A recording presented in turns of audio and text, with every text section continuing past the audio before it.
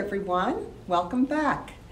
We're in spring, and so today we're going to read a story called Home for a Bunny and see what this bunny does in springtime. And then after we read our story, our craft today is to make a little bunny puppet. And yes, my hands are a little bit big, but you'll be able to put your fingers through here and help the bunny hop a little bit better. So let's find out what this bunny in this book is doing. Why is he looking for a home? This is by Margaret Wise Brown. Spring, spring, spring, sang the robin. Spring, spring, spring, sang the frog. Spring, said the groundhog.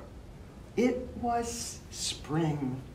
The leaves burst out, the flowers burst out, and robins burst out of their eggs.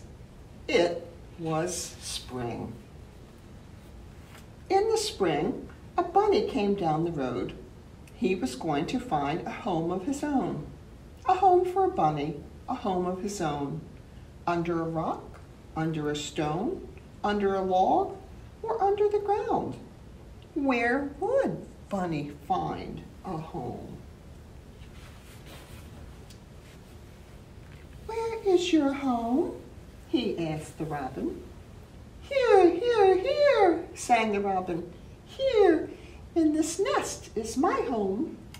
Here, here, here, sang the little robins who were about to fall out of the nest. Here is our home. Not for me, said the bunny.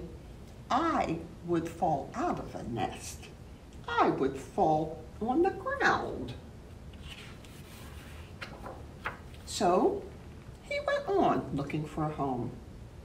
Where is your home? He asked the frog. Wog, wog, wog, sang the frog. Wog, wog, wog. Under the water, down in the bog.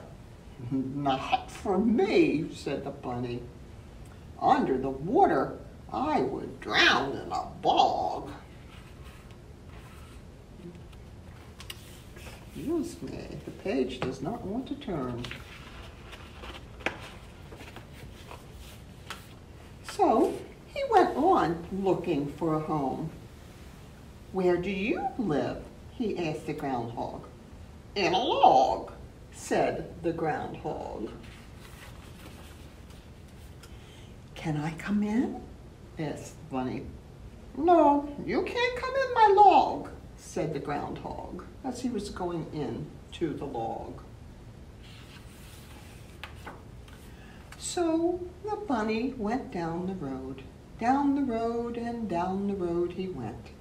He was going to find a home of his own, a home for a bunny, a home of his own, under a rock or a log or a stone. Where would a bunny find a home? Down the road and down the road and down the road he went until he met a bunny. Where is your home? He asked the bunny. Here, said the bunny. Here is my home, under this rock, under the stone, down under the ground. Here is my home. Can I come in? Said the bunny. Yes, said the bunny.